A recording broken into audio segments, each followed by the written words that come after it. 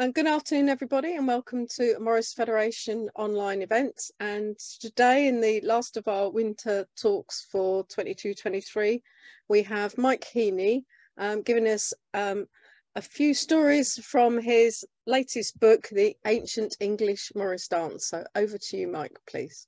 Okay, I'll share the screen. Has everyone got the screen? Well, thank you, everybody. And as a disclaimer at first, I will say that if you've read the book, you're not going to learn much new. But possibly, it's the same words, but not necessarily in the same order. We couldn't put it like that. A Morgan Wise approach. Okay. Well,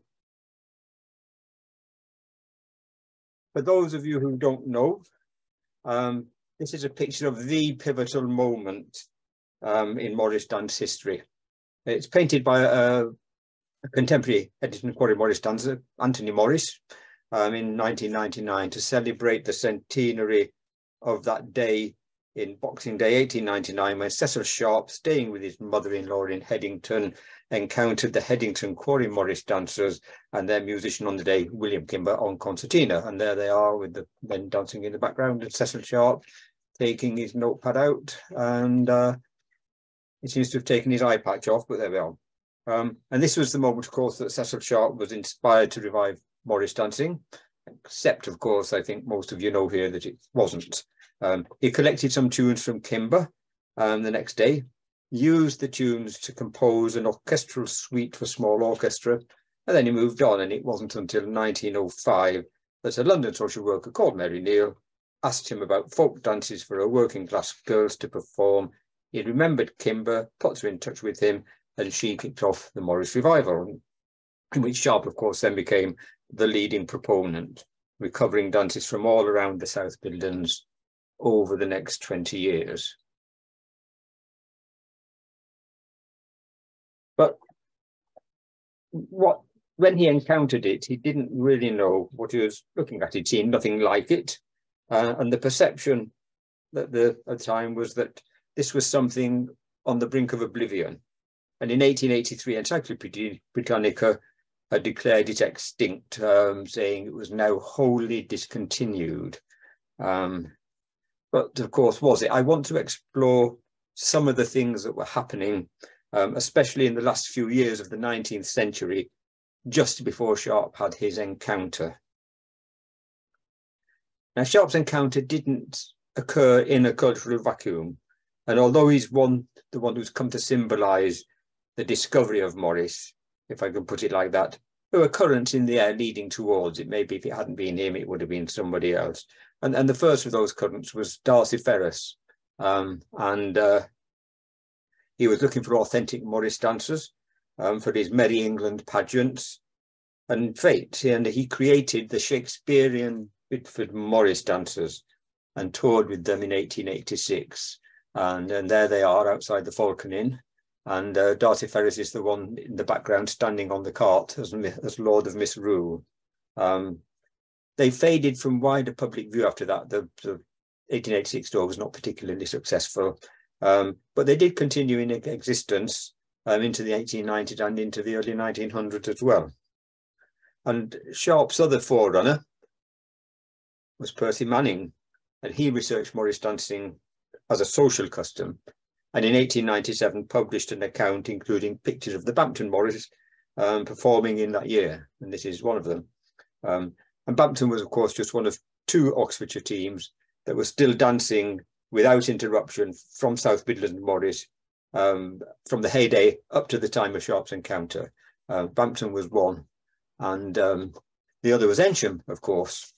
And here's a picture of Ensham dancing outside the gate at Blenheim Palace around about 1900. And this was a photograph taken and probably by the artist William Nicholson, maybe by somebody else, but the artist William Nicholson certainly saw it and went on to paint the scene. And you can see what he did there. He makes the dancers a third the size that they really were against the gate of the palace. So it does show that Morris dancers could come to public notice in other ways than Sharp's chance encounter. Soon after that photograph of the Bampton Morris in 1897 I showed you a moment ago, Percy Manning did something else which led directly to Sharp's encounter. He found an old photograph, this one, of the Headington quarry team, taken around 1875. And on finding some of the dancers were still alive, in fact, most of them were, Manning got them together for a concert in the Corn Exchange in Oxford in March 1899, playing much on the antiquarian theme as Darcy Ferris had done. The local newspaper tagged them Ye Olde Headington Morris Dancers, and this was a designation they adopted themselves in their advertisements and performances. The team continued to perform after the concert, and so it was they turned up at Sandfield Cottage in Headington on that Boxing Day a few months later. So Sharp's encounter was not entirely out of the blue. It happened because there was a burgeoning antiquarian interest in Morris dancing.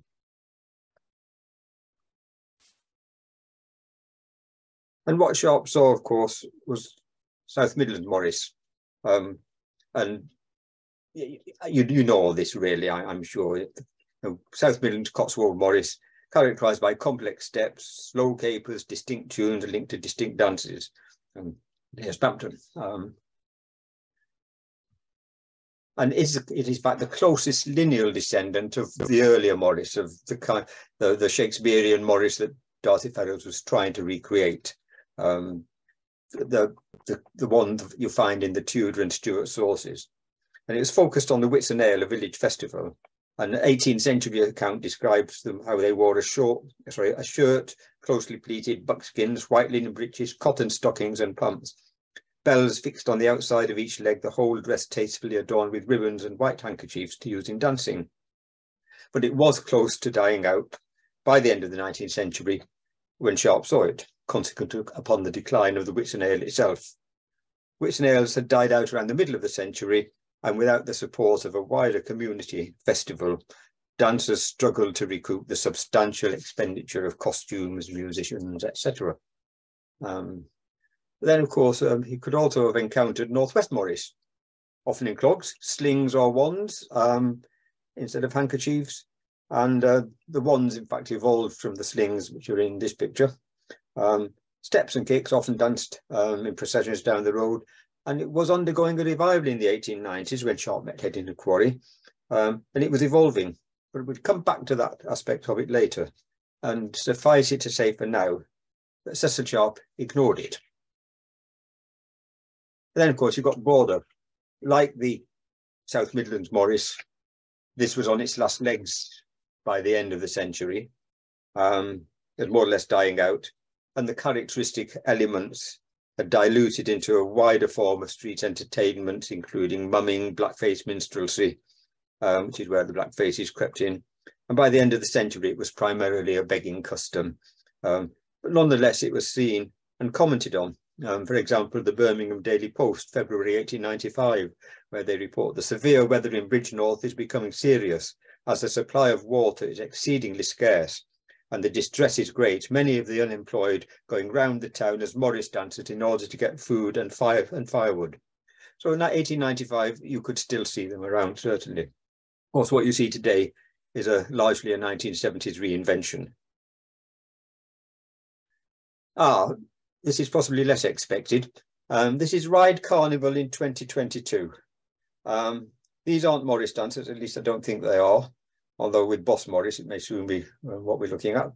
And I'm showing you a picture of Ride Carnival in 2022 because I haven't got a picture from the 1880s when the carnival began. However, here's the programme for the second year, 1888.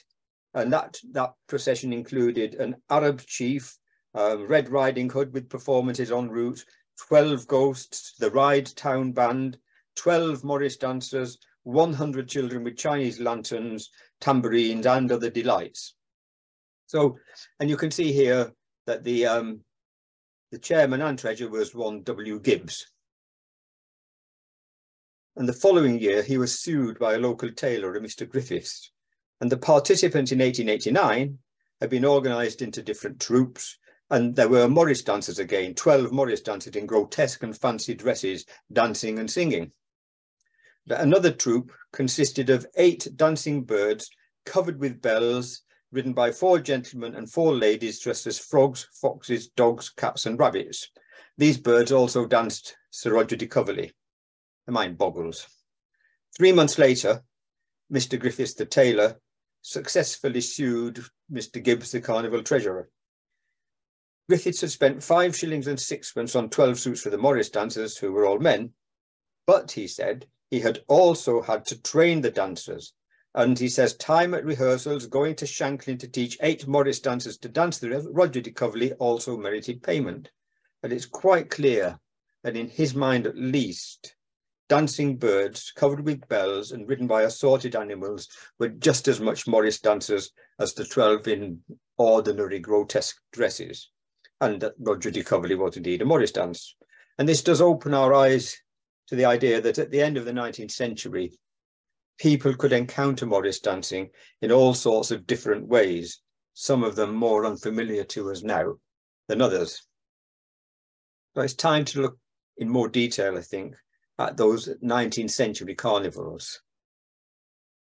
May festivals, of course, were very popular during the 19th century. And on the left here, we've got a picture of Morris dancers from one of the leading London theatres, dancing at the Crystal Palace in the mid-century. And this kind of display did continue for the rest of the century. One advertisement spoke of the once famous Morris dancers with gay ribbons and jingling bells and short stick evolutions and a maypole dance. And the same sort of thing was happening at a newly instigated well-dressing festival in Buxton. Here, a male team that started off the custom in the 1840s was replaced by a girls' team after a few years. And this is a picture of them dancing in 1864. But again, the dancing continued and was still going on at the end of the century. And the innocence of the scene was emphasised, with one newspaper recording their little feet dancing the merry dance as they move along, ever and anon waving gay garlands over their heads. In 1853, the girls were reported as being between 10 and 15. 1855, they were about 10 years old, and in 1856, the youngest was little more than 4 years old. So the press and the organisers were heavily promoting the young innocence imagery, contrasting it with the adult and juvenile male dancers. And in 1855, the girls were judged a great improvement on a lot of lubberly hobbity-hoys who seldom gets with the dance without a blunder. So, and as I say, the Buxton Festival was still going on with Morris dancers of this type all the way to the end of the century. Perhaps the nadir in decline was Hengler's Circus in Liverpool, presenting Morris dancing on horseback. And the company was still presenting the spectacle in its staging of the Dunmow Revels when the reporter for the Era newspaper was impressed. He says, so many animals are employed in this, that the marvel is how the rapid evolutions as they thread the mazes of the dance are gone through without hitch or accident. And another report from 1874 mentions the ladies and gentlemen on horseback and the ease and rapidity with which they execute complicated and constantly changing movements. And this suggests that the riders were executing a placid maypole dance. And here we are, thanks to Andy Turner for this picture. This is a musical ride, the maypole. So this is, I think, very much what is envisaged as the Morris dance on horseback. And all this activity led to several professional and semi-professional dance troupes springing up in dancing schools.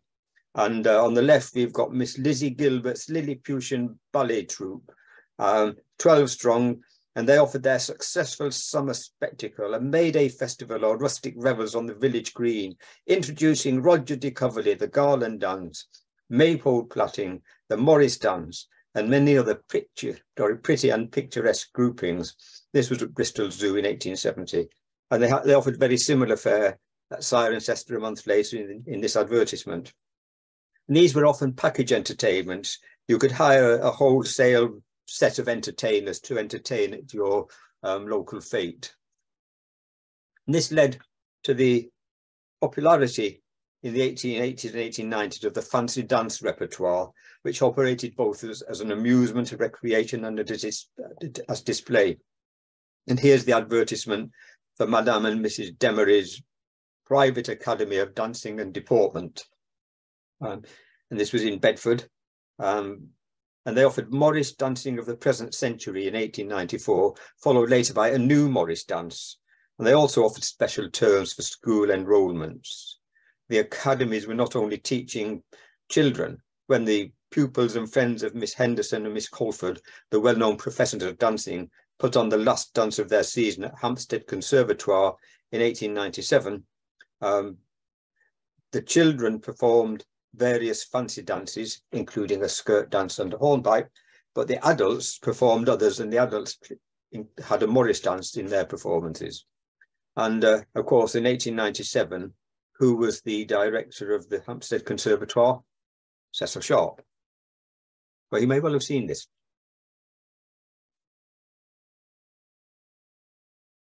And it's not surprising that with all these middle-class people learning Morris dancing in dancing schools, it should appear at society balls. This isn't a picture of a society ball, it's a picture of the Ilmington Morris men, Sam Bennett. And it's from 1906. But their linked handkerchief dance may be a spillover from such balls.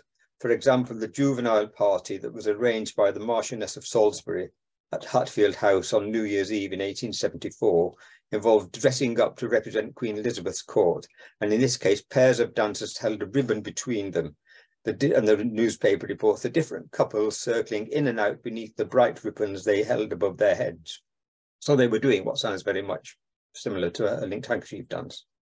And the great guru on fancy dress balls was a lady named Arden Holt, and she suggested in 1888 that the Morris dance is carried out after the fashion of the pavan, all the dancers wearing bells.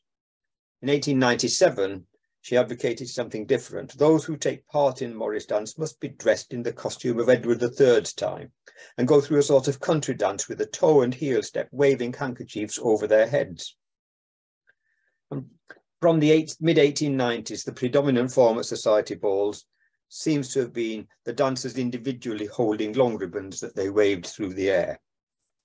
And we have a couple of accounts of balls that capture the atmosphere. Here's one, an account of two balls in Cheshire in 1894, and one at Peckforton and one at Oulton. And we are told that picturesqueness was very happily introduced into the up-to-date prosaic atmosphere of a country ball the other day. And I do not doubt that the Morris dance will ere long rival the pas de quatre in popularity, even in London. The dance is less of a romp than Sir Roger de Coverley. The dancers stand in two long lines holding the ends of gaily coloured ribbons, which they twist and turn about in the maze of the measure. The waving of arms and the fluttering of rainbow ribbon ends through the air has a very charming effect. Merriment reigned both at Peckforton and at Oulton when the Morris dance was in full swing. Everybody voted it capital fun. So, people were doing Morris dances all over the place and in all sorts of contexts. So, for nearly 25 years, William Birch's operetta, The Merry Men of Sherwood Forest, was very popular work. It received its first performance in 1867 and was staged at least 50 times, which I've been able to trace in the remainder of the century, often in concert performances. And not unnaturally, it had a Morris dance, in which in the operetta, Robin and Maid Marian come together underneath the trysting tree on May Day, and they are married. They have a Morris dance, and this is the tune of it.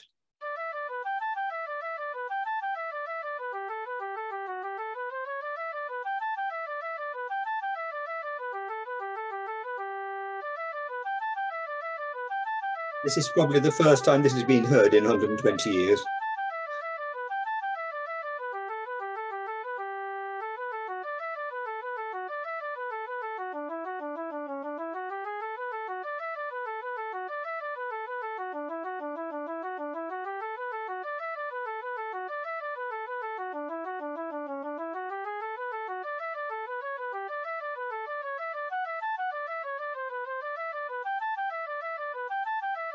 Enough of that. No, or not enough of that. I can't stop it now. Okay, enough of that. The dance proper, to which that was the tune, is followed immediately in the libretto by the song We'll Dance and We'll Sing. And that too was often described as being part of the Morris dance in the press. So here are the words. So, and this one you can sing along. You're all on mute, I think, so you sing to your heart's content. Oh, it's gone. Where's it gone? I'm not getting this one. Apologies. I don't know why we're not getting that one. It's just the same as the other. Apologies on that. Anyway, I can't sing it. We'll dance and we'll sing to the pipe and the tabor. We'll sing and we'll dance neath the twisting tree. Hark the rebeck gaily sounding. You get the idea. Anyway, give it one more go, just as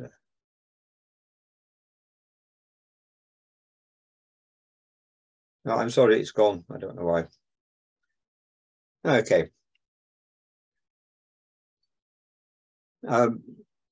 When Birch's operetta was staged at a choral concert in Tewkesbury in 1870, the newspaper reported a Morris dance chorus seemed to electrify the audience, and it was encored. And at the Reading Choral Union concert a month later, it seemed to carry the audience away and was again encored. When it went to Ashton-under-Lyne, however, in Manchester, near Manchester, the Morris dance in the second act was a decided failure and by no means equal to the occasional gambols of our rushcart lads. And this is actually a feature of some of these reports of concerts. The performances are received rapturously, except in the Northwest, where they're contrasted unfavourably with local Morris dancing. Birch's operetta was eclipsed, however, by Edward German's incidental music to Henry VIII, first performed in 1892. His three dances, Morris dance, shepherd dance and torch dance, proved enormously popular. And the Morris dance was performed either alone or more often with the other dances nearly 350 times over the next 8 years. On the same day, in August 1894, it was performed at the Lowestoft Marine Regatta and the Extinction Flower Show in Derbyshire. 2 days later, it was at an end of the pier concert in Hastings. And like Birch's piece, it frequently featured in school concerts and is still being played a century later. I hope this one, we get the sound on this one. Yes, we do. This is one of the worst recordings because it's one I can use on a Creative Commons license. Go to YouTube for better recording.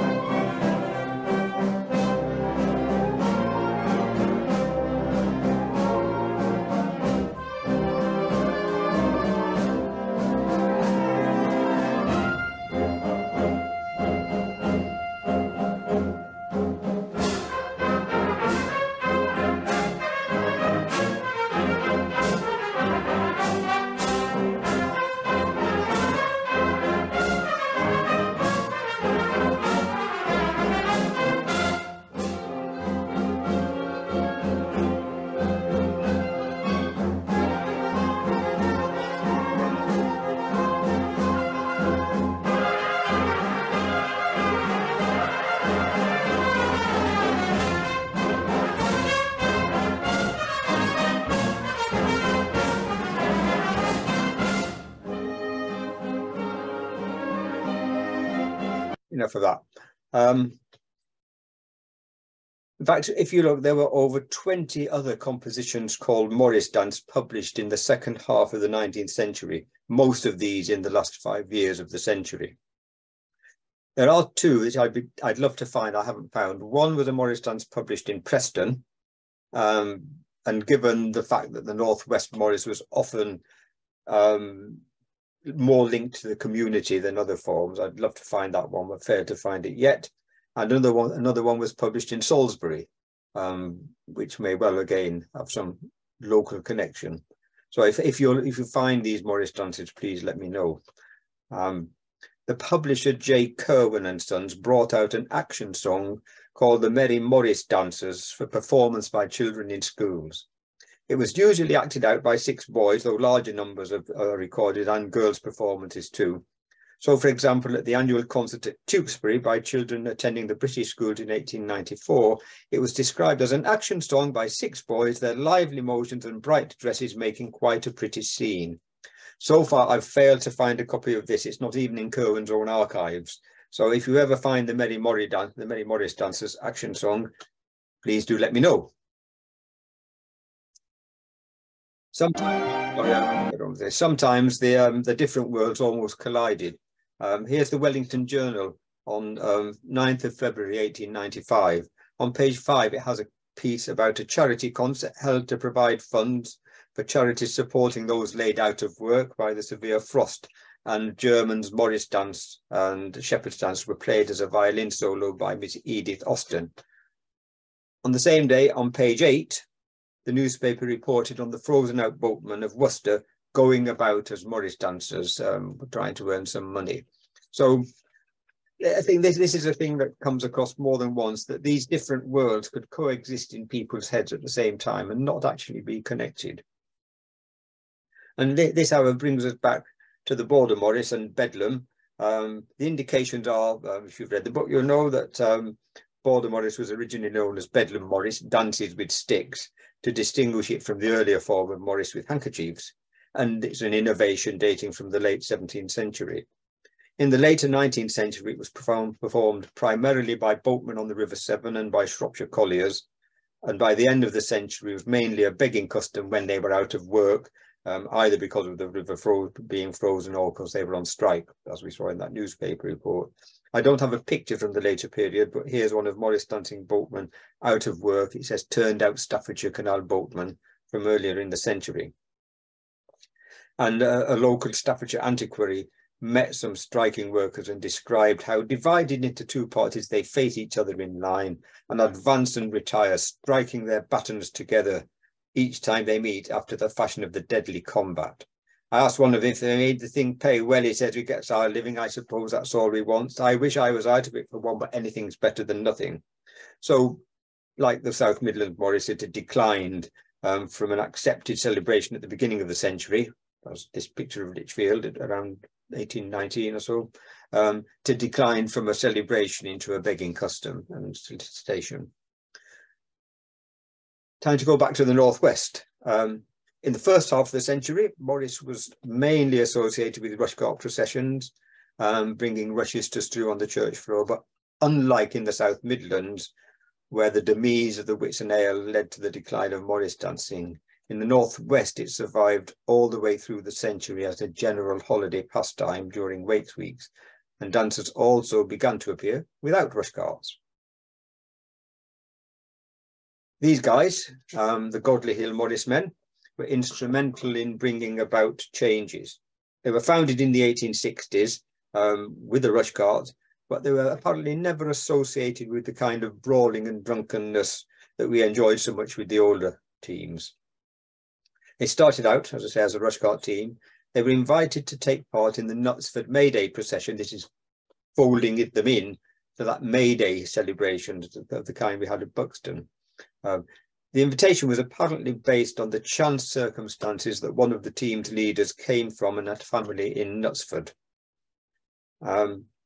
Godley Hill first appeared at Knutsford in 1878, and reports commented on the fact that the procession included a body of genuine Morris dancers. In 1880, the Altrincham Temperance Band furnished music for the Morris dancers, brackets adults, whose attractive dress and well-executed movements made them one of the most effective features in the procession. So this is to some extent a reaction against the prettified Morris of the Buxton kind, and it reflects the same thing we saw in the newspaper account, where it said that the music in the concert was not as good as our rushcart dance. There was a distinct pride in performance still in the Northwest, and in their own local traditions. Now, in 1890, the Leyland May procession organisers decided they wanted Morris dancers just like Knutsford's, and they sent a delegation down to Knutsford to learn the dance from the Godley Hill men. And here are the Leyland Morris men at their first appearance in 1890. They were an enormous success, and within the decade, they had spawned literally dozens of teams in the Northwest. Costumes were a significant part of the attractiveness of displays, and teams went out of their way to refresh and renew them.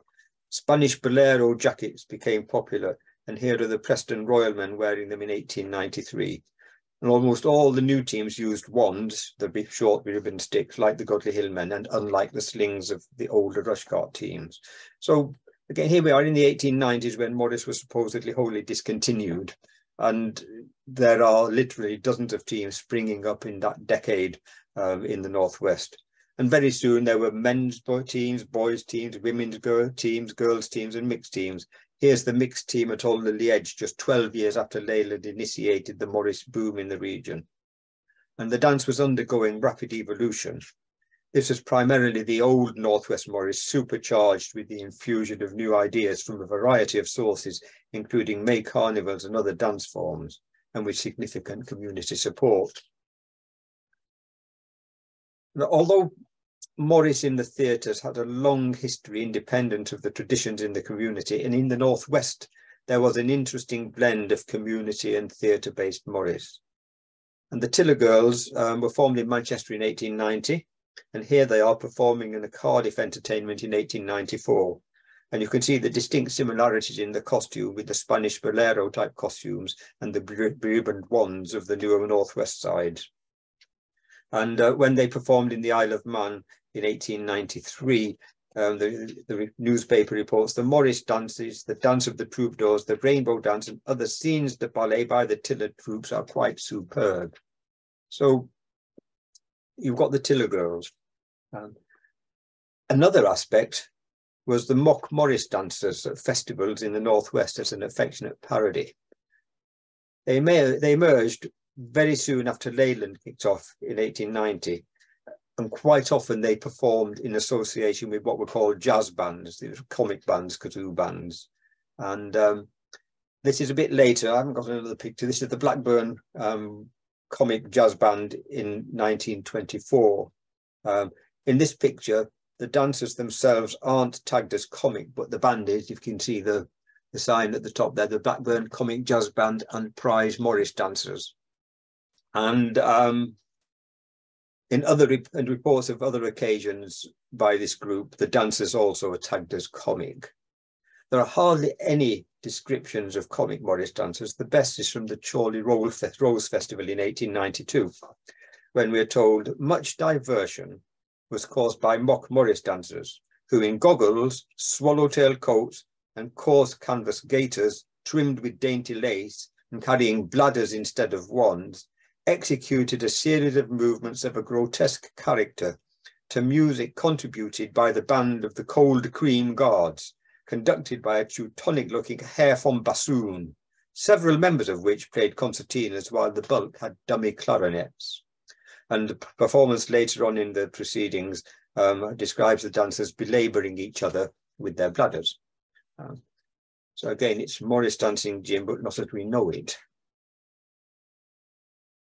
And of course, the term was also being applied in ways which we might now consider to be inaccurate, but nonetheless, people were seeing this as Morris dancing. Any kind of May custom could be seen as Morris dancing.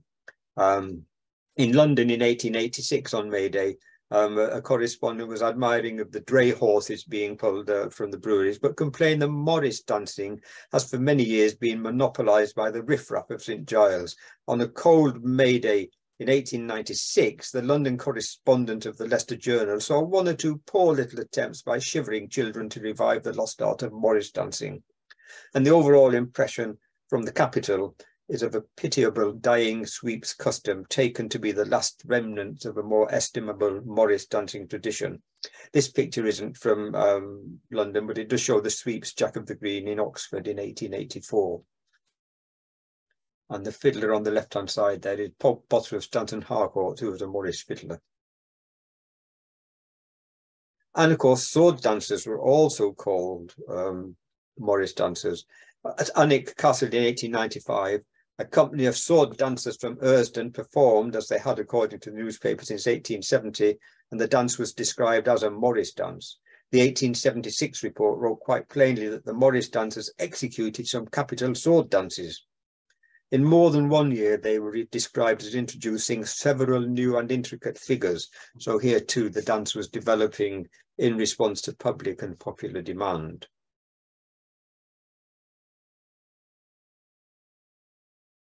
And here are the football results. In 1892 and 1893, the a team called the Deepdale Morris Dancers played football matches within the Preston area, losing heavily on each recorded occasion. The North End Whites 5, Deepdale Morris Dancers 2, Victoria Albion 4, Deepdale Morris Dancers 1, and in this fuller report on the right-hand side, the Fulwood Rangers 5, Deepdale Morris Dancers 0. So if you're filling in your pools coupon, don't bet on the Deepdale Morris Dancers. Deepdale is coincidentally the home of Preston North End Football Club. The trouble is, there's no record of the Deepdale Morris Dancers ever doing any Morris dancing. They may well just have been a football team, and Morris Dancers might have been an evocative epithet like as in Wolverhampton Wanderers or Oldham Athletic or whatever. So again, this is the Northwest where it gets hard to work out exactly what's going on sometimes. I mean, there were other teams that definitely played football. In April 1893, the Preston Morris Dancers played in a charity football match at Everton. And the newspaper report says they displayed more than a superficial knowledge of the game. And they went on that same evening to perform as an interlude to the pantomime Little Bo Peep at the Rotunda Theatre in Liverpool. And cycling was also popular at the time. The Cone Royal Morris Dancers had a prize-winning cycle team, and the Ormskirk Cycling Club had a team of Morris Dancers. So basically, in the Northwest, you could not move for Morris Dancers. So although Sharp had not seen anything quite like the Headington Quarry Morris Dancers on that day in 1899, there were a myriad ways in which he and his fellow Victorians could have encountered Morris dancing. As well as surviving just in the South and West Midland and elsewhere, it was being performed in carnivals all over the country. It was being performed by professional dancing troupes. It was in dancing schools, at society balls, on the stage, in choral pieces, in children's action songs at schools and in annual school concerts. And above all, it was being performed in the northwest of England, in rushcart processions, civic carnivals, and every aspect of civic life, spilling over into comedy entertainment and sporting event. And I haven't even mentioned the pubs named after Morris dancers, or the half a dozen racehorses, champion bull and prize tub, all bearing that name. So I can understand how these other Morrises could occupy different parts of the mind and not be connected up. But Sharp undoubtedly knew about the Northwest Morris from an early stage, possibly even before 1899. But in fact, the operetta he wrote in the 1890s, Sylvia, has a Morris dance in it. But more to the point, his brother-in-law, Walter Birch, lived in Walton le Dale, just outside Preston, in the heart of the Morris dancing area, and Sharp visited him quite often, and that's where he found his favourite singer, Matty Kay. And so the conclusion I really draw is that Sharp saw Morris dancing not just as, possibly not mainly as a choreographic art form, but as a trigger for the evocation of all sorts of other emotions about a romantic Englishness, into which Northwest Morris forms did not fit. So you could say that, Morris dancing was nowhere in 1899, but at the same time, it was absolutely everywhere. So, thank you very much. That's it.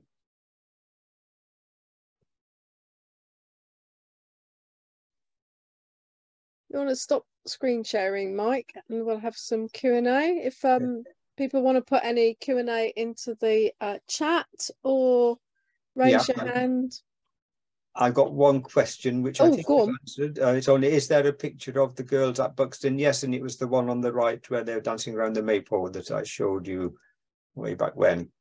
But yeah, but that's the only one I know of the time, and it is I don't know of any photographs of them at that stage, and there may well be some. I just made it.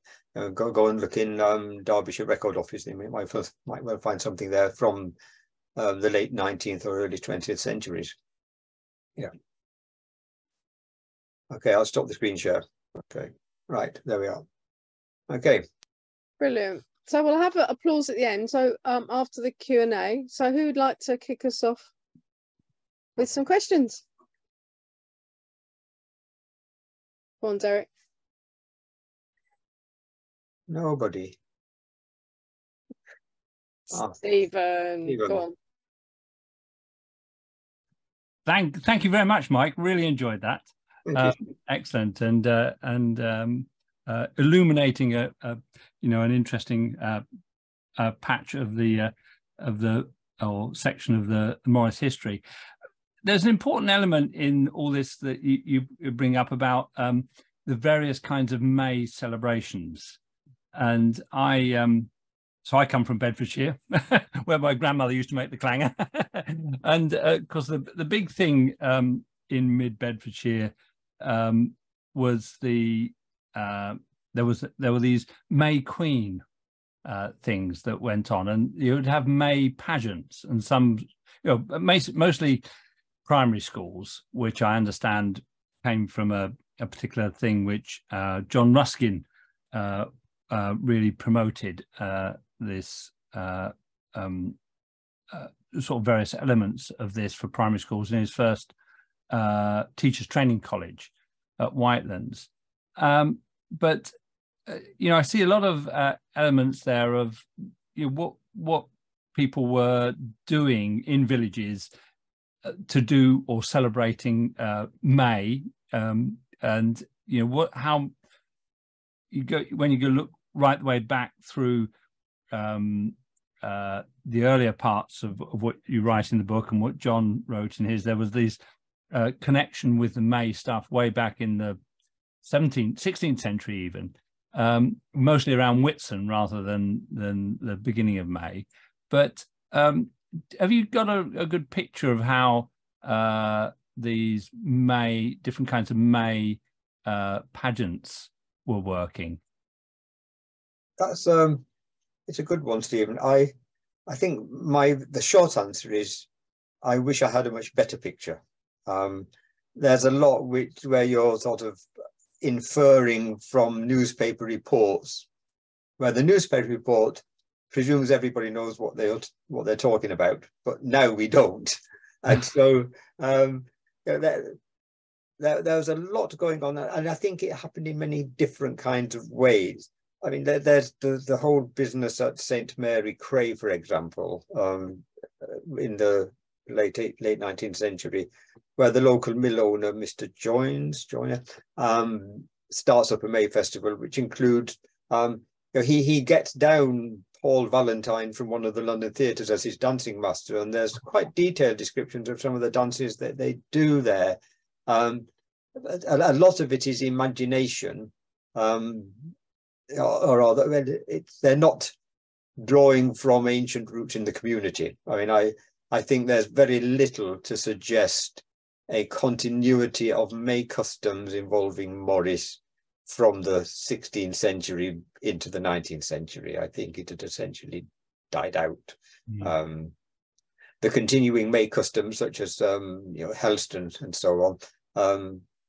Well, as you know, the tune there might well have links to Morris, but there was nothing strong there. There's certainly nothing where we can say, yes, I can follow this thread along, and it takes me from 16th century, 17th century into the 19th century. I think a lot of it was from the beginnings of the antiquaries' interest at the end of the 18th century, where they pick up, and of course they look at literary sources, and they pick on phrases like a Morris for May Day in Shakespeare. There are a few go-to sources. You go to Shakespeare, you go to classical references, and you go to some of the early dictionaries and so on. But they were constructing something based on very limited real knowledge of what was going on. And so people then build on that.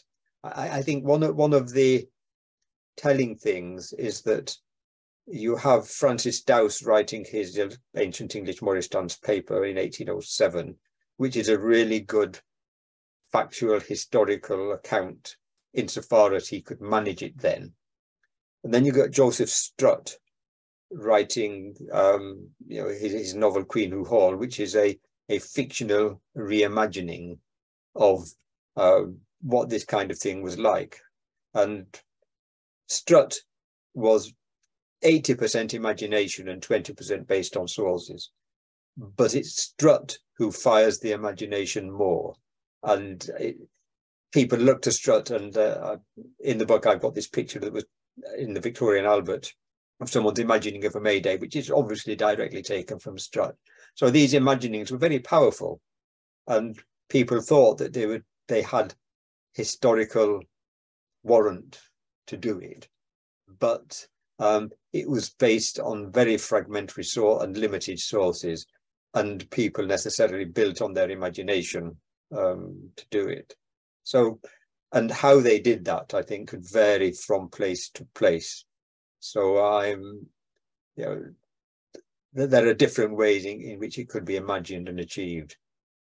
And we don't know enough now, I think, to be certain. We can see these things happening in Buxton. We can see Yardley Gobian was another place where you had an excellent combination of an invented imagining of May Day coupled with some Brackley Morris, coupled with some Northwest Morris, all in one man's imagining.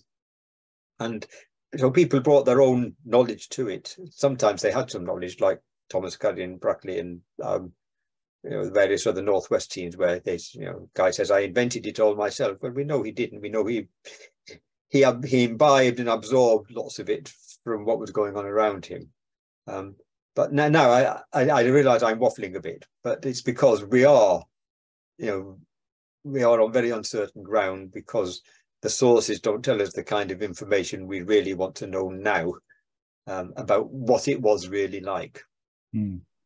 Yeah, it makes me wish I had written down what my great aunts when they described when they were children in the 19th century doing May pageants and things like that, and what they did. Yeah, but still, yeah, great.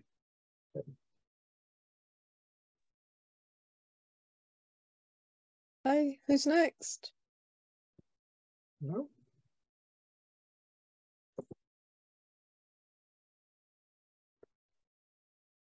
You've obviously done too good a job, Mike, in your book. Obviously, yeah.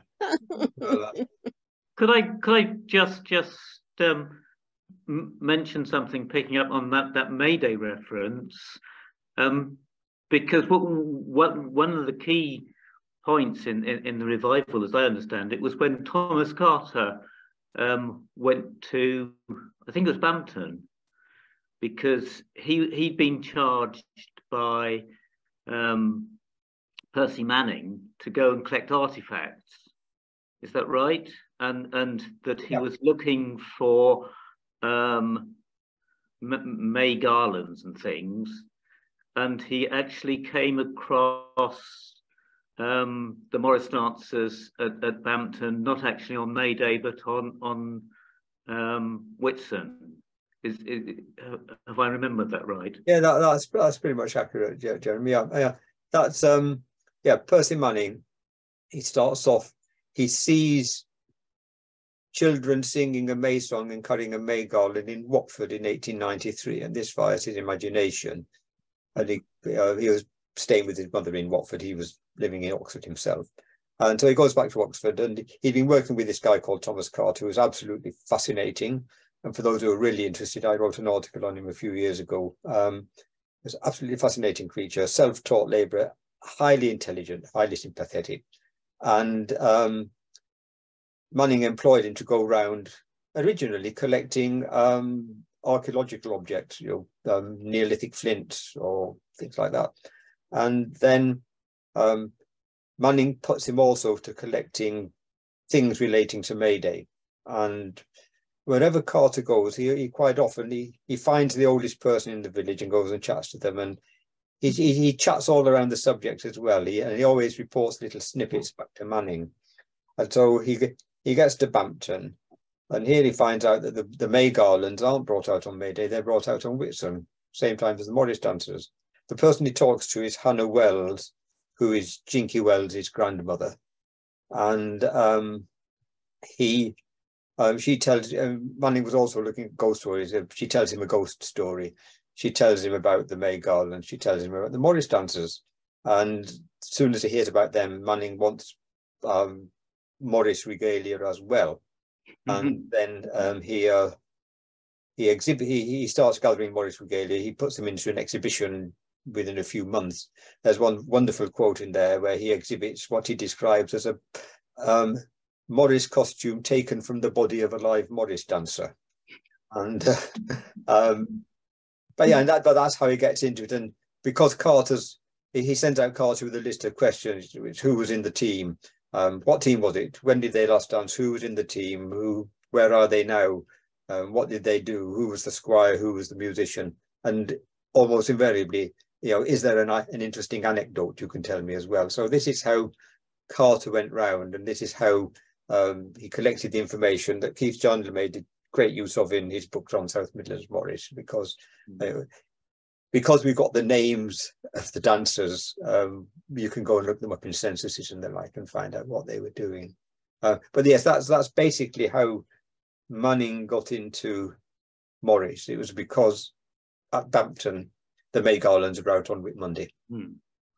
So that was the antiquarian picking it up from the tradition rather than the other way around at that stage. Yes.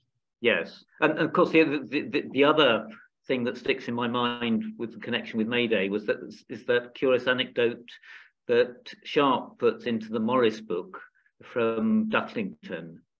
Yeah, dancing around the Maypole. Which I don't think was connected with May Day itself, but was connected that there was obviously a strong traditional element that seemed to be founded in the village tradition that linked the two things there. Yeah, the Maypole isn't strongly associated with May Day. It's most strongly associated with a Whitsun ale, and when you hold the Whitsun ale. And I think it's just the link with May puts it in mind. People put him, Maypole, May Day. They make it. But Maypoles were at any time of year. Well, they tended to be at Whitsun when you're having an ale, because it was the symbol that you're holding an ale, basically. No, it's brilliant. No, thanks very much. I particularly enjoyed the sort of rounding up at the end of your book, which sort of pulled the whole structure together and brought it up to the current day, which was something that obviously John Forrest's book didn't do, because it sort of disappeared in 1750. I mean, I've written a different book from John's book, deliberately so.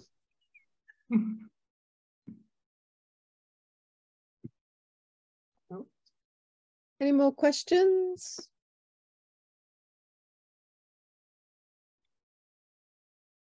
No? Okay, so thank you very much to Mike. If you could unmute your... Oh, well, we got one. Keith, go on. Oh, Keith Lascelles here. Talking of Cotswold Morris, I mean, we don't know when it really crystallised into a 6-man set with the musician at the top and an extraneous character or two, but I'm sort of getting the impression that the Cotswold dancers that Cotswold sides do now are more or less the same as they were 150 years ago, and possibly as much as 200 years ago. I mean, do you think that Morris has ever stood still for this long before? Well, if you mean by this long, do you mean since the revival? No, it hasn't. I think it was always evolving, and you can see that in the tunes that are brought in, some of which are 19th century tunes, and so yes, some are 17th century tunes too. But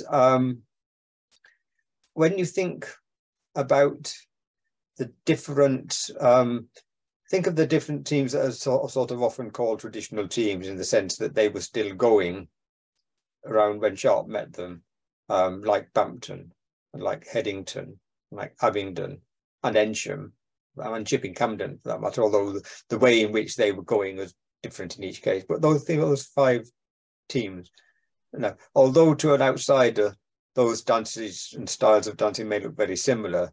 If you're a Morris dancer, you know that they're very different. If you compare Ensham with Chipping Camden, if you compare Bampton with Headington, they're quite different styles of dancing. And yet 50 years before that, they were all visiting each other at Whitsun Ales, and you could get teams, members of one team dancing with another, combined teams like Loughborough and Lower Swell and so on. and they shared dances like trunkles as a competition dance.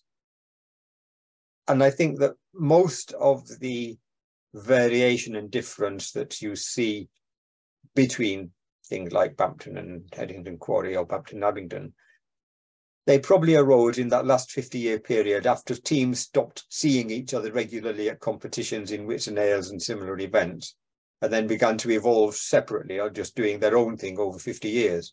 And in 50 years, those styles had radically changed. I think before that, there was probably much more cohesiveness. So up to about 1850, and more, if you think of the teams that like Loughborough and Headington and places like that, they're probably closer to the older forms. But at the same time, those competitions that produced dances like trunkles, they were adding to the development of the dance. And a lot of the complexity may have arisen, just in the 18th century. And in the book, I put forward the view that, Bedlam Morris comes in and changes South Midlands Morris, which was purely handkerchiefs, into the mixed South Midlands Morris of sticks and handkerchiefs. And that's something that happens possibly towards the end of the 18th century. So it's always developing and always changing. And I think that until the last 100 years, we've never been able to record Morris dances in sufficient detail, especially with film, to know so that we could then copy the movement. Until then, it was somebody teaching the next person along, teaching the next person along, and probably getting changed every time. So it's an inherently very fluid art form. And I suspect that, every 50 years, if you sort of take 50-year snapshots, it was probably very different at each time period in that snapshot. And it's just that we don't know about it. Thank you. Can I keep going, or is there a queue to ask questions? No, yeah, keep going for now, Keith, and then Stephen's got another one. Keep going.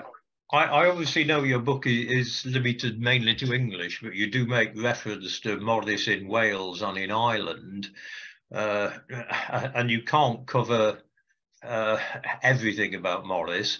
But in Ireland, I've seen the Wexford mummers dance, and their name is totally misleading because they don't do anything that we would call mumming. I don't know if you know the dance, and would you categorise that as a Morris dance?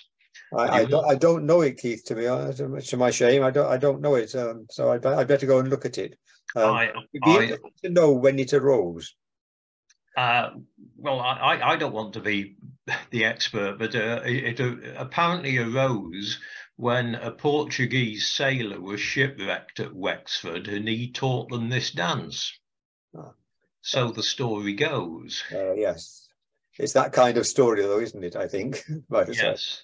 But it's quite an interesting dance, which I recommend people looking. It's obviously on YouTube, but also in Wales, where I am, you refer to Caddy Ha. I don't know, you can be forgiven if you're not familiar with the dance I Casigair from Nantgarw. To do with him? Sorry? I'm not. Right. I was going to ask if you categorise that as a Morris dance, but that's... No, I'm afraid I'll stick to what I know, Keith. Right, yep. Yeah. Okay, Stephen. Yes, I was thinking about when John Forrest published his book. A lot of at that time, most Morris teams were going around saying we're an ancient pagan fertility dance in our origins, and we dance to bring good luck and fertility and things like that.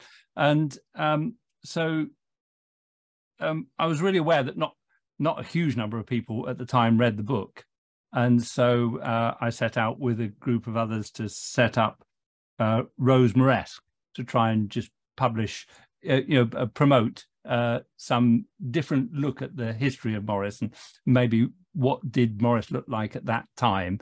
That was 1510.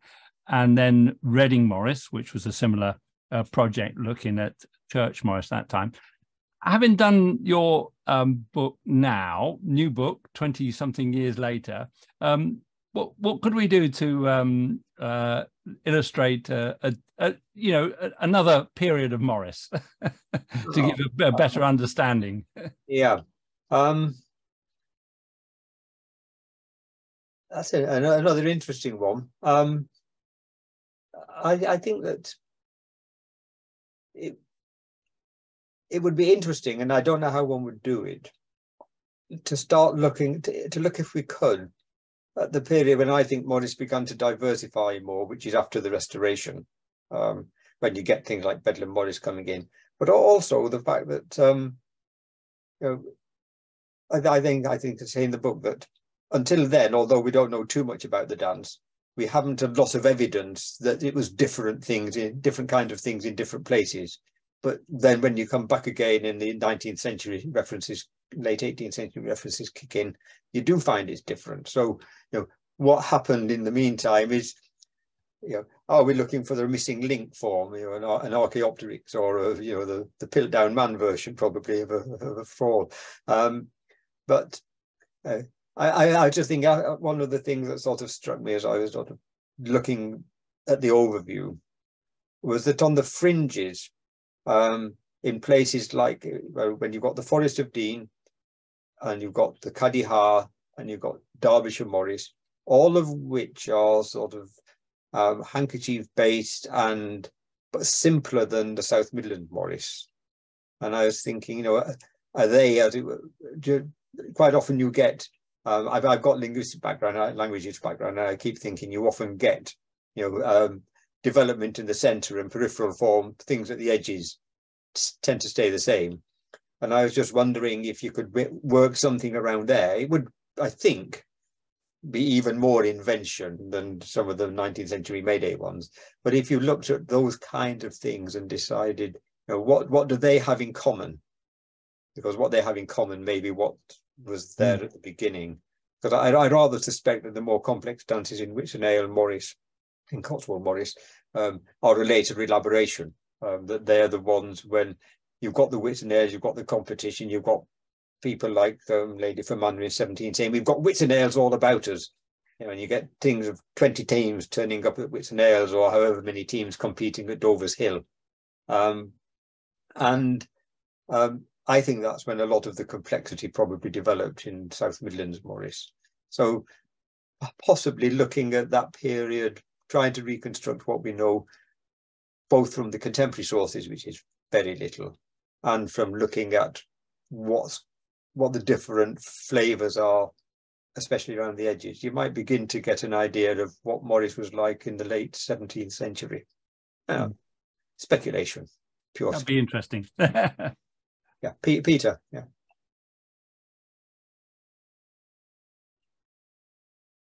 Sorry, I forgot to unmute myself.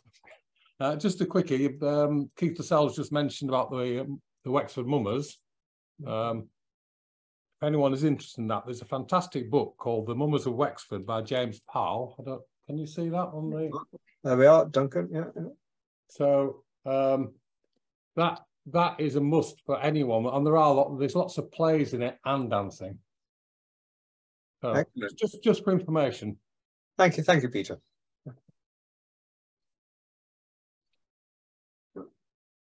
Got it. Any more questions? I'd just say this is the pedant of Cheshire here saying it's Peckforton, not Peckforton, or however you pronounced it. That's all right. Okay. Next time you do a talk. Peckforton, yeah. It's like people saying Todmorden wrongly. It always annoys me. They say Todmorden and it's not. Todmorden, yeah. Thanks for the talk. Okay. Any final observations or questions?